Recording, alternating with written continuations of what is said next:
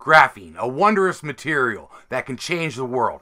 If only we could manufacture it on a commercial scale. Well, researchers at MIT think they've come up with a solution. I'm Zach, this is ZakDTV, and we're going to take a look at this. Graphene is an atomically thin layer of carbon atoms that lay out in a pattern very similar to chicken wire or a chain link fence. However, graphene has a lot of properties that make it a lot more special than just some chicken wire. Things like it's stronger than steel. 2 layers of it is strong enough to stop a bullet. That's impressive, but it's also an electrical conductor, and it can be an electrical insulator. On top of all that, it's also see-through. This is a miracle material that has unlimited uses, it seems. The downside to graphene has been production. I mean, just imagine how hard it is to produce a film that is 1 atom thick and keep consistent quality while you're doing it.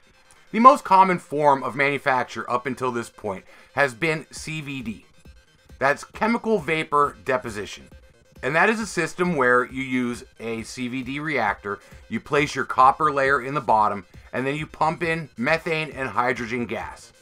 With the right pressure requirements and heat requirements, it will grow a layer of graphene over the top of your copper substrate.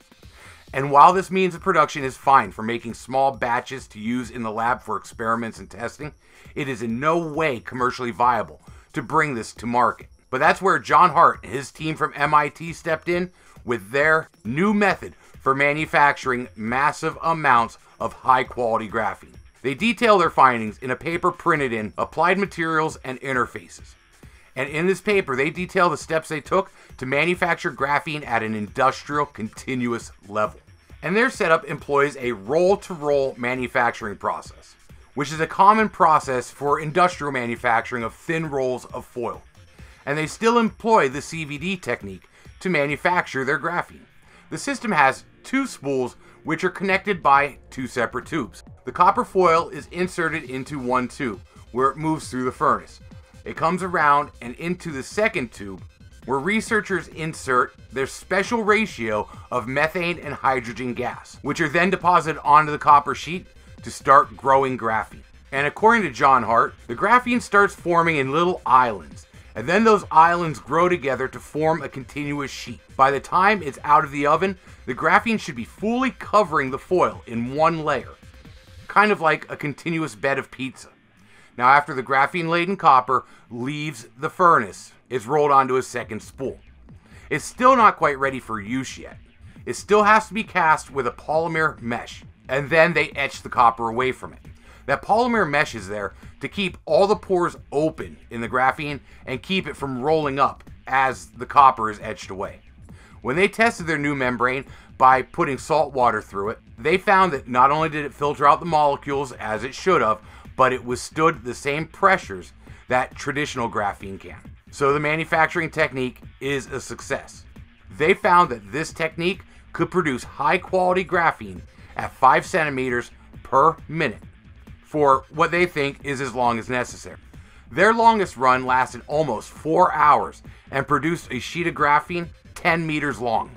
And like Hart mentions in the paper, in a factory, this would be running 24/7. Now in these tests, they ran the machine at varying speeds and pumped in different amounts of the gases needed to produce the graphene. They found that they could tune the size of the holes in the graphene to filter out everything from helium all the way to radioactive isotopes. They could manufacture graphene used for electronics or fine mesh membranes. Now their machine was only working with 1 centimeter wide strips of copper film.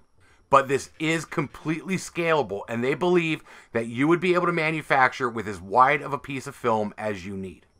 Now, Hart did mention that going forward, they're going to look for a way to integrate the casting of that polymer onto the films as just part of an automated production cycle.